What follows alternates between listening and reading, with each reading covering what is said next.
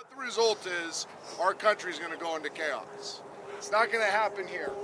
So symbolically, we got this sticker. Okay, we're calling it the unity sticker. We got one for every single person in the tribe.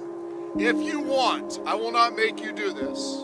But if you choose to, we would love you to put this sticker on your helmet. This is what you're saying by putting the sticker on your helmet. That regardless of your beliefs, regardless of your parents' beliefs, that you will choose to bring unity in a chaotic situation.